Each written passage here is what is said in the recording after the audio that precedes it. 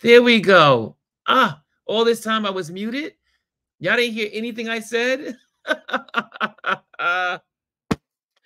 This has been that kind of morning. It's been that kind of morning. Oh man. So again, welcome to Touch Base Day. My name is Ron Foster, and I'm touching base with you as I always do every day, except for Sunday. And I'm so sorry. I think you can hear me now. I don't know why the mute went on. I just don't know why the mute popped on. Anyway, here I am. You can hear me now. I think you can hear me now. Can you hear me? Now you can hear me. Thank you so much. I don't know why I didn't see you guys saying. Ah, I have to tell you, this morning has been one of those mornings. It has been challenging from the moment I woke up. So I expect many things to probably happen in this broadcast that normally would not happen. I thought I had this thing under control, but today it's been one of those days. It's just a day. So you know what? It came to pass, as they say. It's just one of those days. Okay, Chrissy's is in the building. What's going on, Chrissy? Derek Toddle's in the building. Chrissy and Amparo is in the building. And G is in the building. Okay, maybe those folks in now Instagram. Were you able to hear me in Instagram? I wonder. Were you able to hear me? But if you aren't, if you're even Instagram, come over to our channel on YouTube, Touch Base Daily on YouTube. You'll get a better experience. You can interact. That's what I was saying when I was muted. Don't know how that happened, but now I'm here. You can hear. Now you can hear me. Okay, so today we're going to be talking about tips, but I definitely want to bring a couple of items to your attention for today. Yesterday, the Gaza ceasefire could be near. So they had a conversation. So the news reporters, first of all, Biden was in New York City yesterday at NBC at Rockefeller Center.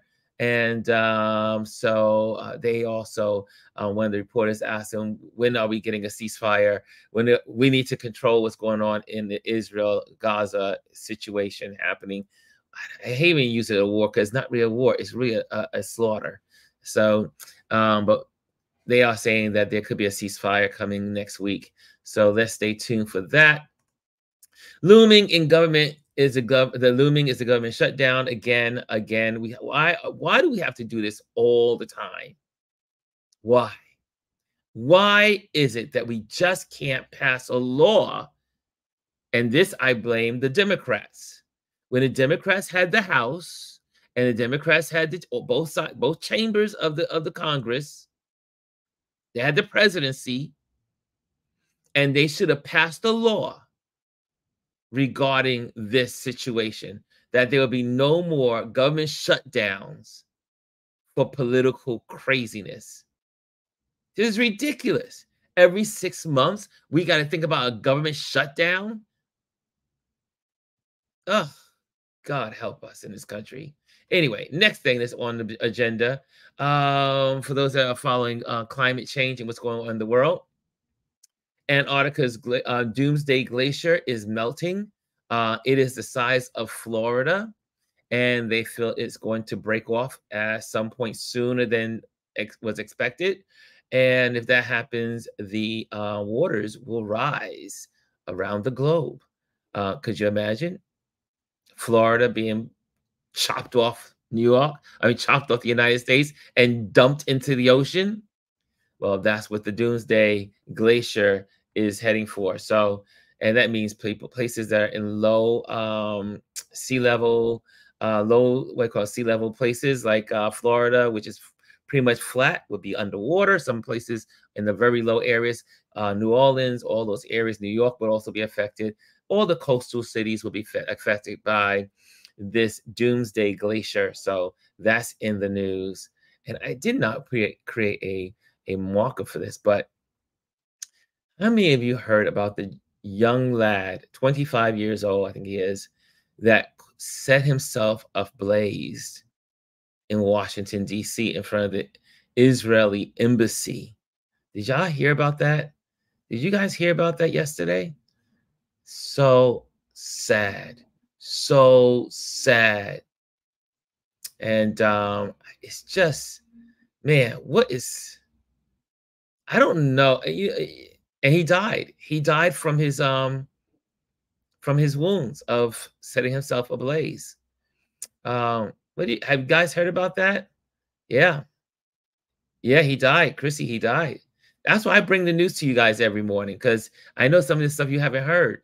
Some of you guys are not, tuned into like that. But yeah, he in the protests of what's going on in Israel and Israel's assault on the folks on the Gaza Strip. He's in the Air Force. He was in the Air Force. I forgot what rank he was, but he was in the Air Force, and he decided to go in front of the Israeli embassy and set himself on fire in protest, and he then later died. Uh, it is real, and people are willing to die to save other human beings from the tragedy that's going on in Israel. I should say, with the Israelis against the people of Gaza Strip. And so sad. It's so sad that it came to that a young person felt so helpless. And I want to say, I mean, he's 25 years old. But obviously, the older I get, everybody becomes more younger. So, but 25 years old, no longer with us, because he saw the anguish of the people of Gaza not getting fed, no homes, homes being bombed, children being killed. Thousands and thousands of people are dead on the Palestinian side. And I know that October 7th incident of Hamas coming in and killing and kidnapping and all the other stuff that went on, but I don't think the people of the Palestinian people on the Gaza Strip deserve to have 35,000 people dead because of that event. It's just unacceptable. And Biden is suffering also in his approach, because unfortunately, it's a complicated situation with Israel when it comes to America. But America could just simply say, you know what? We're not giving you any more money. Stop it. Because we do give them lots of money per year. And all America has to do is say, you know what? You either stop it now, or you're getting no money. And it's really that simple. I know our relationship is complex. It's the Middle East. Everything in the Middle East is complex. But so sad. Brian says, 25-year-old Air Force airman. He was white, and he said in a prior video he would no longer be complicit in genocide. That was exactly, yeah. Thank you, Mr. B. Yeah, absolutely horrible. But I understand why this 25-year-old man, he must have seen some things, or something really triggered him to go all the way to take his life for the people of the Palestinians. I see here, so sad that we still haven't evolved to stop wars. There used to be a song, war, what is it good for? Absolutely nothing. Say it again. Say it again. War, what is it good for? Absolutely nothing. Nothing. If humans have not learned anything, humans keep repeating the same stupidity. Same thing with Russia and Ukraine. War, what is it good for? All of those Ukrainians, I think they said 31,000 Ukrainians are dead. 31,000 Ukrainians, and they say more on the Russian side.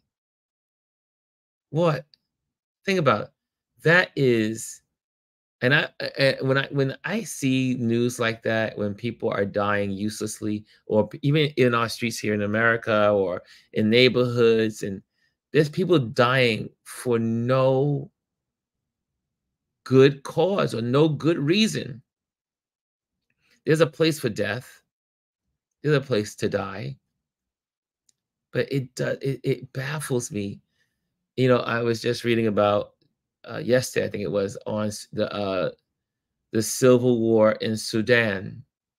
I mean, another place in the world. It's going to be going on now for, I think they said, 10 months or 11 months in Sudan. And these are places that, yeah, like Kimmy Kim, so sad that we still haven't evolved. What is it good for? Absolutely nothing. The only thing that happens when people die, when there's war, are that the poor people are dead. The rich people still live. The people in the political arena seats still live. It's just sad, so sad. And so, anyway, just wanted to bring those news headlines to your attention because they are important. And there's a whole lot more going on in the news. There's also in Michigan, they are having their primaries today. So stay tuned to that. They are going to do what's called a protest protest vote against Biden on the Democrat side, and then on the Republican side is going to be obviously a vote for Trump. Derek says, our problem is we spend more on war and other countries, and not take care of the citizens in our country. Absolutely. Yeah, G says that part. Yeah. I mean, they're always saying they have no money for healthcare in this country. The money we spend on one bomber could feed the whole country. One bomber, one F-16, one stealth bomber. Let's put it that way. One stealth bomber could feed the country for years. One stealth bomber. Computer, how much does a stealth bomber cost? The Northrop Grumman B-2 Spirit bomber costs $737 million US. Look at that, 700. Computer, repeat. The Northrop Grumman B-2 Spirit bomber costs $737 million US. $700 million for a stealth bomber. 700 million for one. For one. Yeah, it's just sad. We are, but again, you get the country you vote for. If people don't vote for people that care about humanity, then you will not get that outcome. If you don't vote for people that care about feeding the poor, the widows, educating the uneducated, that's the country you get.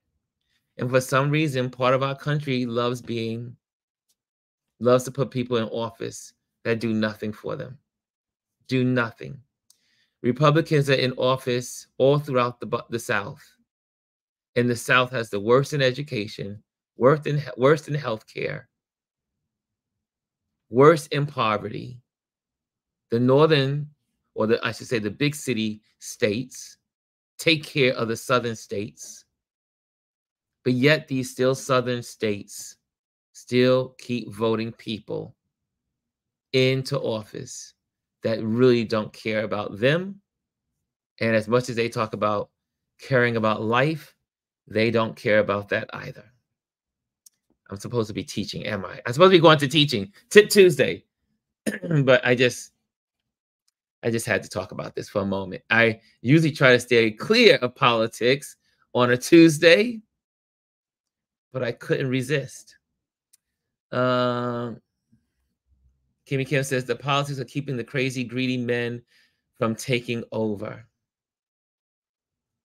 Brian says in today's Michigan primary, many Republicans are voting Nikki Haley to combat Agent Orange. Oh, okay. Hopefully we'll see a Nikki win. Not that she's even any better than Trump. Well, she is better than Trump, but she's still a little crazy on her policies. Brian says also, when I voted, the Democratic primary slip has a box for uncommitted. Yes, that's what's on the box. Uncommitted. Michigan's has the biggest Palestinian, Arab, and Indian population in the United States. Yep, and they are making their voices known. Oh, we just lost Instagram again. Oh, well, that's why we can't do Instagram. Instagram, sorry, guys. That's why I keep telling you to come over. Instagram feed just dropped again. Sad. Oh, well. Oh, well. Sorry, Instagram folks. But everyone's in here, so that's good. Everybody's already made their transfer over to YouTube. Most of our community is here. But, yep, Instagram just dropped again. Doggone Instagram. G says, you and that janky IG. She keep telling me, don't use it. But people come in through Instagram. People get the alerts from Instagram, it seems to. But yeah, Instagram, as usual, is acting up. It is no longer working. So anyway, it is what it is. Sorry. Okay, let's get to class. Let's have some conversations on tips for cityscape sunset photography. And let me get this all cued in. I'm going to show you a couple of photos, and then we'll talk about some of this as we connect on it. So let's get that all right. Let's get that for you on the screen. So today, I mean, and this is a little bit of sunset, but a little bit of blue hour photography. And so how to take better cityscape sunset photographer, photos. So cityscape sunset photography is a beautiful way to capture the colors and shapes of the urban landscape in the golden light. So here we go. I'm going to show you a couple of photos. And this is a photo I took over at the Hudson Yards, not Hudson Yards, in the Village, looking over towards Jersey. And people say, Ron, did you put that line in there? Nope, that was exactly how the sky looked. It was crazy. That's why I took it. Again, some sunsets over the sky, over the New Jersey.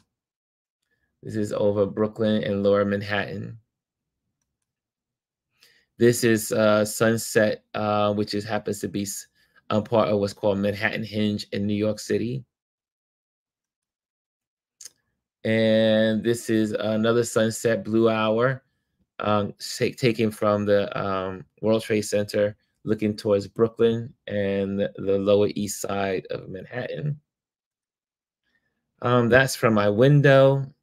A beautiful silhouette sunset after a major thunderstorm that happened here in New York.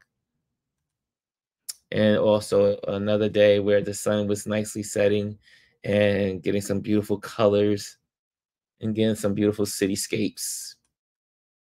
And also here's another picture. This happens to be a sunrise. The sunrise and the sunsets pretty much are the same. The same rules apply. And here's another sunset with the BQE, Governor's Island, right underneath the sun. And then back to that little guy. Okay. So these can be found in the Patreon stories. That's where I'm getting this information from my Patreon community. I posted this today for them. Tips for cityscape sunset photography. You want the full in-depth, you can do that. Go on Patreon. You'll have that, guys. Here we go. However, it can also, let me just pop this off a little bit. There we go. However, it can also be challenging to get the right exposure and composition and timing. So here's some tips for you guys. Number one, plan ahead. Plan ahead. You want to plan ahead and look at what is happening. You know, you want to say, okay, the sun sets. Check the weather. I always say, computer, what time is sunset today? Sunset in New York City will be at 5:45 p.m. today. There you go. So I will ask my computer, or you can go on Google, and you can go on Google and say, hey, computer, what time? Oh, sorry. Don't go there.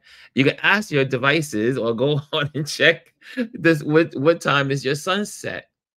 And try to get there usually about an hour or two before the sun sets.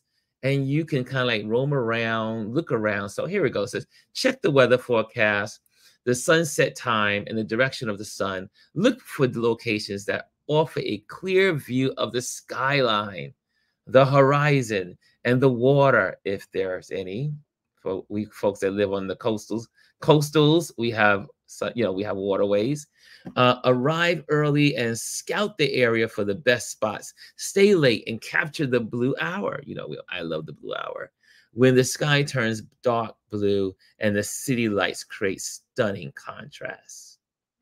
Okay.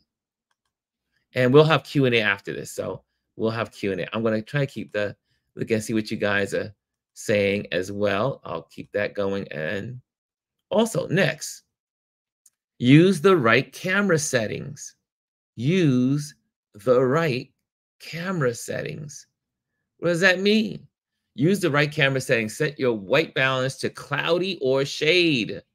Like for many of us, we have these settings on our camera, and most of it's using you can catch in the back screen, and for the newer cameras, but on the older cameras is up here, and you can look at your white balance, and you can set it to cloudy or shade. And what that does, it just gives it offsets the white balance from what it really is to now more warm colors or more cool colors.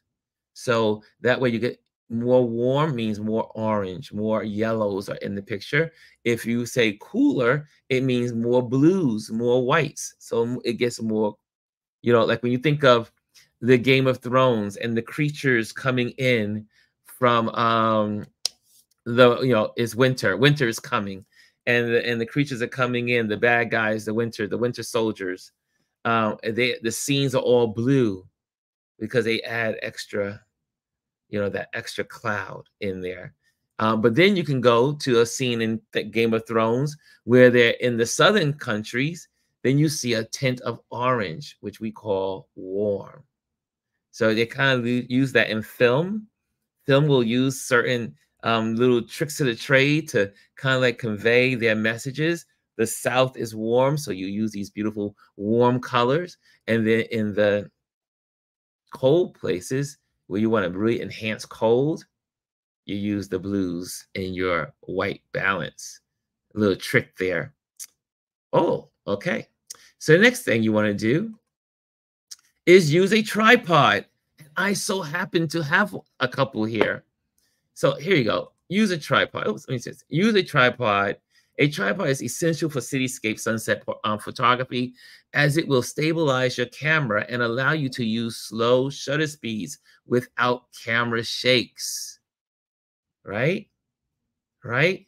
But before I go, let me go back to that. I want to read something to you guys when it comes to camera settings as well. Hold on a second. Let me get this here for you on camera settings. Set your white balance to cloudy or shade to enhance the warm tones of the sunset.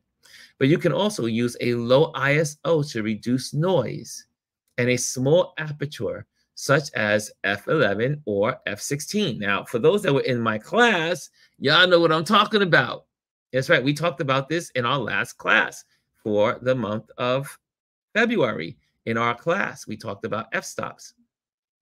And so to increase the depth of field and to create starbursts from the lights. Adjust your exposure compensation to underexpose slightly and avoid blowing out the highlights. You can also use exposure bracketing. That's kind of a little deep for those that are not really like in their photography and using those big cameras, and HDR to capture more details in the shadows and highlights. Now, when it talks about HDR, a lot of us have HDR. I got all these little toys here. I mean, a lot that I'm talking about, you still can use with your smartphone. Your smartphone can still do all of this stuff.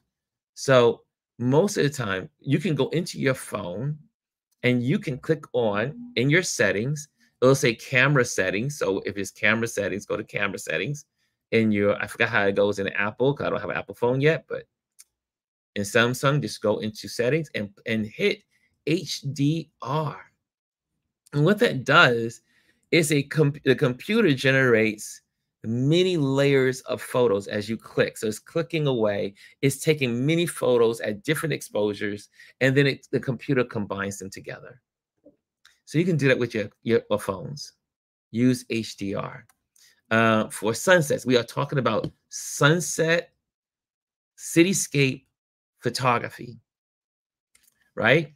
Also, you want to take your phone and, use those grids. We always talk about those grids. But now the next thing I'm going to go to, I got all these cameras. I got all these toys here. Now I want to go to the tripod area. So I have the tripods here. And this is a little tripod. This is a little guy that you hang out. You kind of like set it up, and then you put this camera on top of it.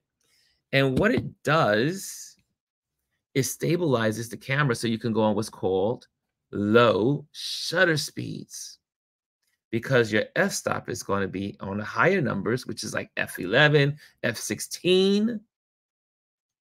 But then your shutter speed needs to be lower so you can take in all the light. But it takes time to bring in all the light. So you need a low shutter speed. And to prevent the vibration or shakes or blurs, you want to put it on a tripod. And usually when you do on a tripod, you do also, I use a timer because I don't have what we call a shutter release button. There are shutter release buttons. I don't use them. I like the timer. So I'll time it for that. It will count down to 3 seconds or 5 seconds. So that way, when I press the shutter button, the camera will stabilize and will not be moving when the camera starts to photograph the image. Okay, so you can use a timer, 3-second timer, 5-second timer, or whatever how much you think you need. But it's usually 3 or 5 is good enough. And then the camera will stabilize after you hit the button, because as soon as you hit the button, the camera will move. The camera will move, even though it's on a tripod. It will move. Now, how do you do that with a smartphone? You can do the same thing with a smartphone on a tripod. Some of us have these nice little devices here, and our phones stick to it. Like this particular phone sticks to this little guy, and I can kind of like set it up and it won't move. But also, I use these guys. Now you probably say, what is this? This is like a travel tripod. It's like, I have this tripod. Look at something from Lost in Space. But what it does is I may not be able to use a tripod in certain places, like buildings. Like if I go to the World Trade Center, no tripods are allowed. Go to One Vanderbilt, no tripods are allowed. Go to On the Edge, no tripods allowed. And the Empire State Building, no tripods are allowed. So sometimes I carry these little guys. Sometimes they allow these and sometimes they don't, because some people think of these as they could be used as weapons. So a lot of these places don't use them. But so there's a trick to photographing from tall buildings, which we're not going to go there today. But what's good about this little guy, which is it is a tripod, but I can go to a railing and I can wrap these arms around the railing. You see that? Like let's say I'm on a railing and then I can do all kinds of stuff like that, and it can sit right on the rail, and then I can put the camera in its holster and sit it, my cell phone, on one of these, or I can do the same thing with this guy. One day we'll talk about tripods, but I see some questions. I see some statements in there. Empire says, I wrap around anything. You're right. These things wrap around anything. And they're so strong and sturdy. They are worth every dollar. I mean, it looks crazy, but it is the best tripod for we street photographers. You can just, again, you put it in your bag, and it can wrap around anything, and that camera is going nowhere. Let's see here. Oh, see, I see good mornings. Yes, yeah, exactly. Dr. Taji said these are great for videos. Tripods are great for videos. Same thing with these little guys. Great for videos. Yes, indeed. So that's tripods. Okay, next thing. Next item. Did I get? Oh, just a note when it comes to tripods. Tripods, these little guys, when your camera, you don't have to worry about this on smartphones, but these cameras, certain lenses have what's called stabilizers.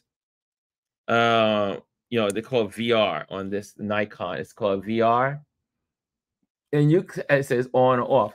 Usually, you have your VR on when you hold your camera in your hand, and what it does, it stabilizes and prevents shaking, and for the pictures not to become blurry because of your shaking.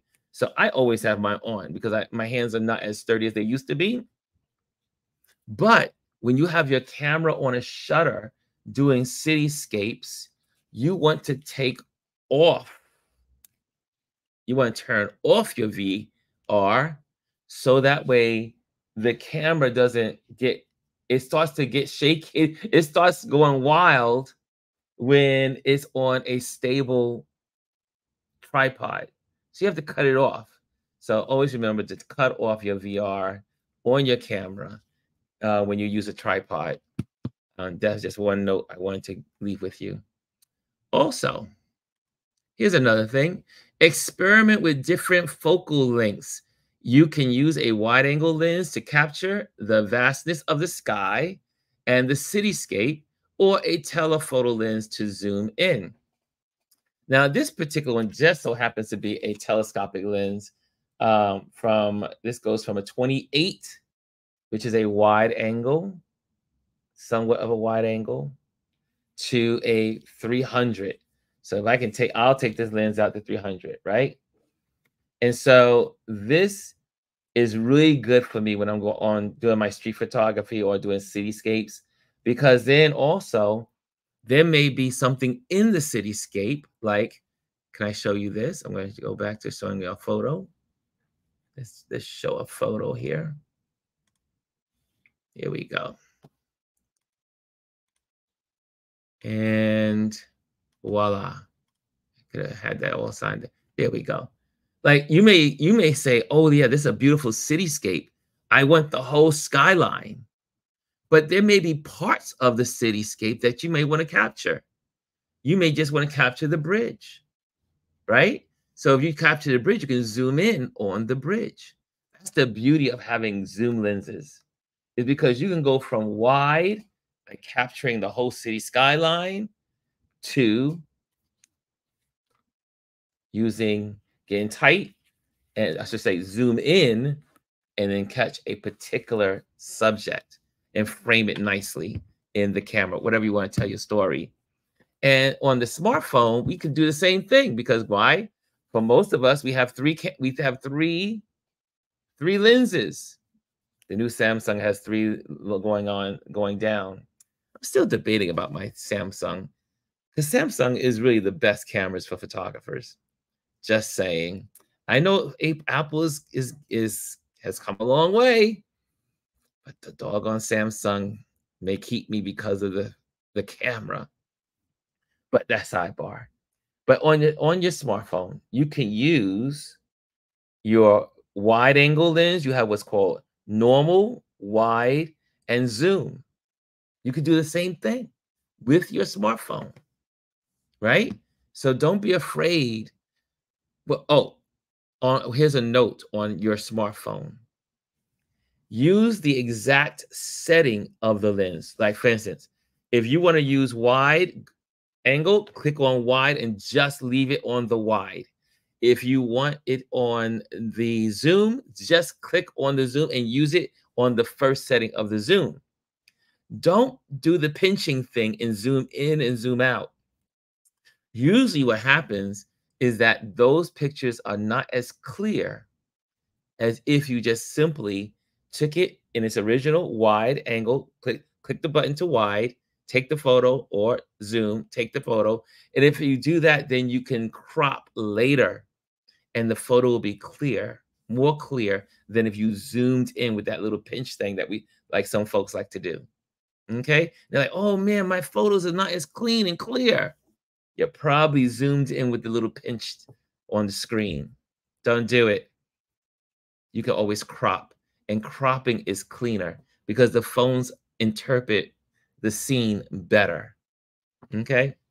Let's see what else is in this that I want to share with you guys. So we did that experiment with different angles. Here we go. Next one. Focus on the composition. Use the rule of thirds to place the horizon and the sun in a pleasing position. Like you see here on this picture, I have this, the horizon line is pretty much on the lower third. If you saw this, if I had the grid, which I'm always telling you guys to put on your phone, use the grids on your phone, use the grids on your camera, you will have this in 3 sections. So there'll be a line right here and another line right there. I want the bridge to be in the first 2/3 of the frame, and I want the horizon to be on the bottom. Now I could choose to do it opposite or do differently or whatever, but for this photo, it gave me the best composition by making sure the horizon line was on the lower third versus the top 2/3. How many people in our Patreon community know that? Because I was in class for that lesson. That's an old lesson, right? So composition is key. I'm going to read something else off to you guys about composition. Here we go. Here we go. I want to make sure you get this. Okay. Use the rule of thirds to place the horizon and the sun in pleasing positions. Look for leading lines, shapes, patterns, and textures to add interest to your foreground. Include reflections of the sunset and the city lights in the water, windows, or puddles. You can also use natural or artificial frames to draw attention to your subject. And you see that in a couple of these photos that I have here. Like I use, oh, there we go.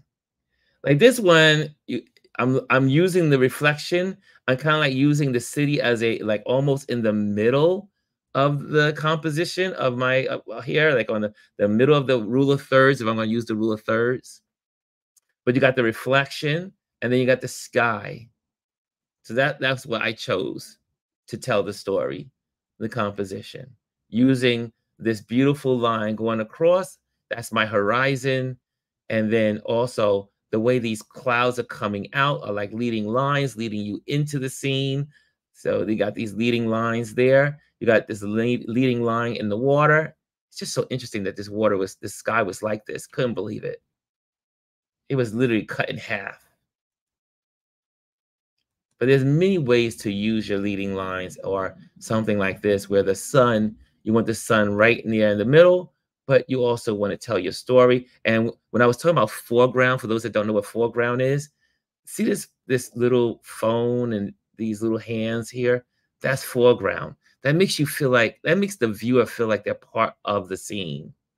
Okay? So you got a little foreground here. You got some background, which is the sun, and then you got these buildings in between. Cityscapes. Okay? Does that make a little sense? Okay, next one. Next, watch out for lens flare. Lens flare is the unwanted light that appears in your image when you shoot directly into the sun. You know, it gets like hazy. And sometimes a lot of us have dirty lenses, or our lenses may have, maybe our lens may have some scratches on it. If the sun goes onto that, it's going to cause these flares, some haze. So think about that. Some remedies of that, for we who use big cameras, we have what's called a hood. This little guy is called the camera, or let's just say the lens hood. You know, you can see in there. Oops, there we go. There we go. There we go. See that? That is called the hood. And so it protects the lens. It kind of like shades the lens so that way the glare doesn't hit it, and it keeps the picture nice and clean. Now, how can you do that with a smartphone? I often will use a card of some kind, a card, like I have business cards or a credit card. And sometimes I'll use my hand and I'll just shade over and just kind of like, without getting my hand over the lens, I'll kind of put my hand over and kind of like just block the sun so I don't get glare, and then take the picture. Okay. But you can also use something like a credit card and just kind of like just sit it right there, and it will block the glare off your phone lens. You probably say, Ron, you do this, you hang around with your phone too much. But I started my photography with my phone. So that's why I know I use all these trick of the trades with my phone.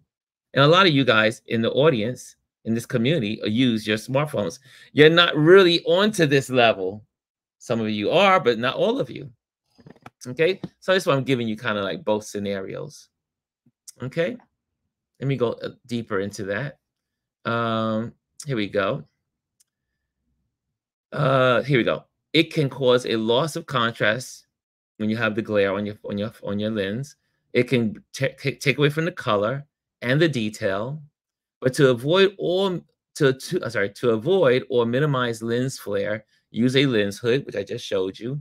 Shield your lens with your hand, which I showed you, or change your angle or position. You can also embrace lens flare. You can also embrace lens flare and use it correctly, creatively to add a dreamy or artistic touch to your image. And like for me, I like a little sun glare. It gives a little interest. And I'm going to show this photo right here because you'll be able to see it.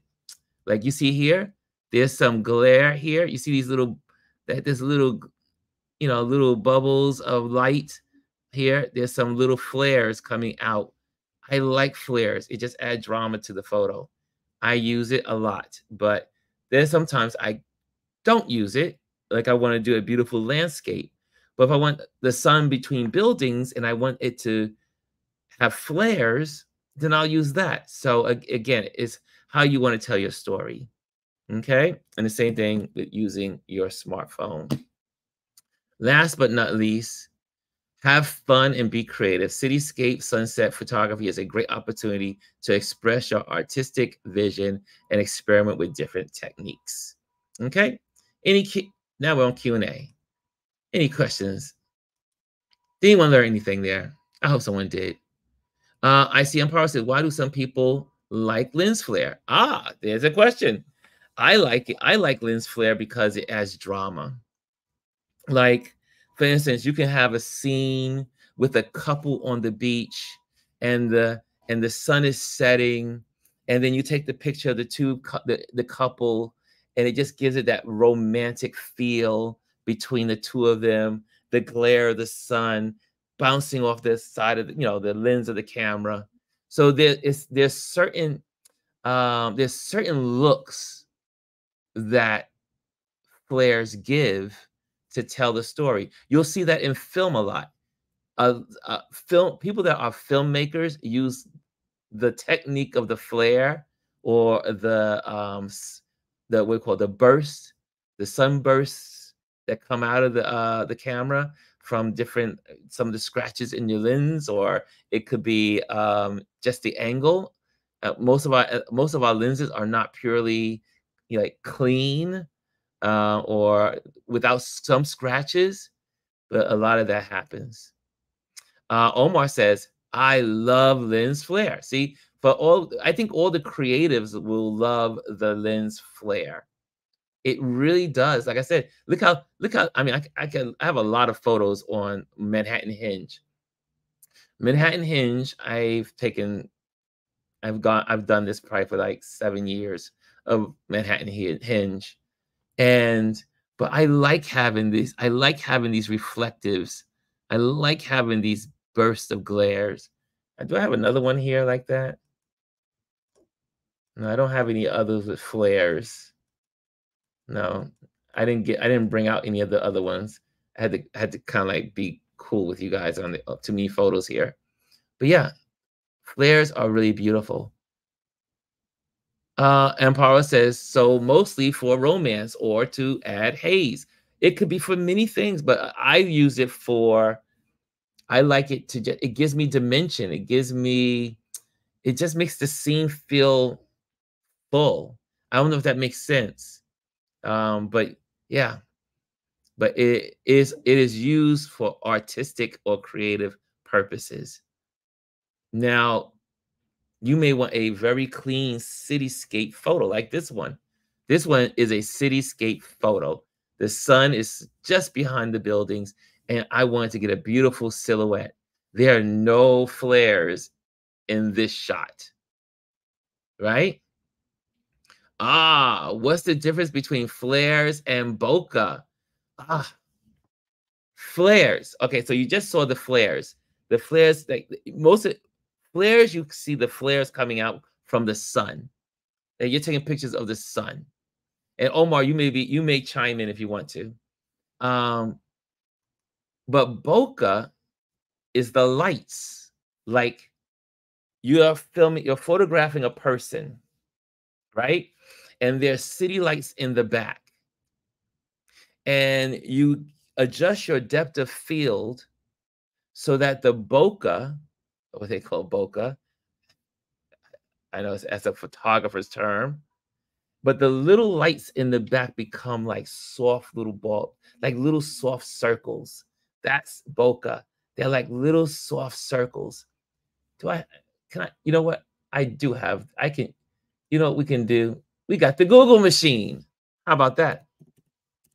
And I can kind of like put that in there so you can see the difference. I love it. Here we go. Look at that. We can use some. There we go. There's some bokeh. That's the best way to describe it. You see that? See how these circle lights are? See that? See how, here's another one. See how those they're soft, but they really add to the background. Omar says, bokeh is corrected by shallow depth of field, which can change the shape of lights and texture to a blurry look. Right. Okay. So for instance, for those that are in the camera world that understand what depth of field is, so you may have your your f-stop at like a f 1.8 or 2 or a 3 or 4. You know, sometimes you can even get some bokeh with 5.6, depending on where the person or the subject is in relationship to the lights behind it. And flares. So now flares, I'm going to give you some more samples. How about that? This is going to be easy. That's why I love Google, the Google machine. Oops. Flares. Flare. Let's flare images. Let's do that. Oh, no, that didn't come out right. That didn't work. That didn't work. Flares. Images. Photography. There we go. There we go. So that would be a flare. See the flares? Now, you can get flares with stars. You can get flares from a source of light, but you see how that the flare and you get these beautiful beams coming out of it. Those are the flares, right? So bokeh is nice and soft and clean. It's a circle, beautiful, soft circles. Flares are lights coming out, feathering out. That was a good question. Thank you, Janet. I like that one. Omar, did I answer that correct, Omar? from Mr. Omar's in the building. Okay. Any other questions? Q&A time. I see Empower says she loves Manhattan Hinge. Trying to do reverse Manhattan Hinge. Missed it in January. Yeah, you gotta come out to Manhattan Hinge. It's always the last for regular Manhattan Hinge. It's usually May 29th that week. May 29th to 20 is 2 days, 29th and 30th. And then you'll get it again on roughly July 7th and 8th, I think it is. Okay. Any other questions? Janet says, thanks, guys. Okay, I got it, Omar. Thank you, Omar. I gotta get the approval from my my mentor there. Okay, cool. Any other questions regarding this? But definitely, folks, you can do a lot with your smartphone as well. Again, if I can, let me just show you something. Now, when taking pictures of some bright objects, or let's say the day is really bright, but you want to get a darker image or a darker exposure, we have what's called filters. This is a filter. Well, this one's a polarized filter. This is one of my beat down ones. I don't use it any longer. It's scarred up, it's scratched up, but I want to use it for you guys so you can see what a filter is. A filter is thin. It goes onto the camera lens, right? And then you can just screw it on and it'll go onto the lens. Now, for those that are using your smartphone and you just want to step it up a little bit with your smartphone, you can go out and buy like a filter. I mean, they have some that are made for smartphones, I think, now these days. But you can just get a regular smartphone, a regular filter. And then when you take pictures, same thing, you could use your eyeglasses or your shades, and you can just simply do that and take the picture. You see? You can take that and put it right over your smartphone and take the picture, and it will give you the same polarization if you would have used on a big camera. They come in different shades, they come in different darkness, so you can get them really dark, you get them, just you can even get them in colors. And you can use these, you can just put one in your wallet. I know that sounds crazy and corny. There's a piece of glass. They usually come in little packets. You can put it in your bag if you want to. And then use this for your smartphone. In case you don't have expensive gear, you can just reach out and get a nice filter, put it in your bag and have it. Looks like a cosmetic little case that it sits in. Open it up, put it in front of your camera lens and snap away. Just like that. Just like that. You see? And you'll get some really good shots with these little guys. And cool. What else? Let's see. Any other questions? Too much handshake on cell phones. Well, again, at nighttime, it depends on what you're photographing. And if you're photographing sunsets, you definitely need to, I don't know what it's, you definitely need to do these guys. Get a camera, invest in a camera, and also invest in a tripod, because you get such interesting shots with these tripods and the camera and taking your camera shutter speed to those low levels, like 1/30th of a second, and taking these beautiful shots and letting the light come in, it really makes a difference if you're interested in photography and kind of like stepping it up. Let me take this off here. Yeah, just use them. Just use them. And so I think that would be great. Okay. Any other questions? I love the value. Oh, the other says, I love the value you give. Yeah, I mean, it's informal kind of lesson tips. You know me. I just try to keep it where you guys learn something. Brian says, I'm just blown away. Really? Brian, what blew you away? What about this tip Tuesday blew you away? What did you learn that was like, wow? Yeah. And Chrissy said, that's cool. Yeah. So, but anyway, you learned about these camera lenses, camera hoods, right? You get a hood, or you take your hand, put it over your camera, take the picture just like that. And that way you don't get any flares or glare on your lens. There you go. Okay. Anything else? It is 12:16. It is time to let you guys go. It is time to let you guys go. I hope that you learned something today besides the politics that I threw at you this morning. He said, I learned I'm totally not using my cell phone camera to its fullest. Yeah, you can do a lot with your smartphones. And you can add little stuff that you can use on your big cameras. You can use, like, again, something as simple as this to change the feel of your photos. And if I can kind of like, I wish I could. If I turn it around, you see it's changing hues. Like, that's cool.